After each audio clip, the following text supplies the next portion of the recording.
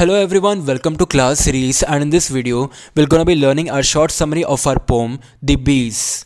The hierarchy in the bee hive along with their characteristics is clearly depicted in this poem.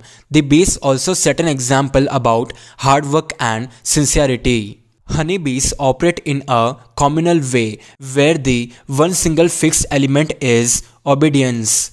One can learn a lot about how to run a well-ordered kingdom from these creatures. They have a king serving the hive and his officers of sorts. Some, like magistrates, dole out punishment. Some venture forth for commerce like merchants, soldiers armed with stringers, pillage the summer flowers and bring home the booty honey to the royal tent.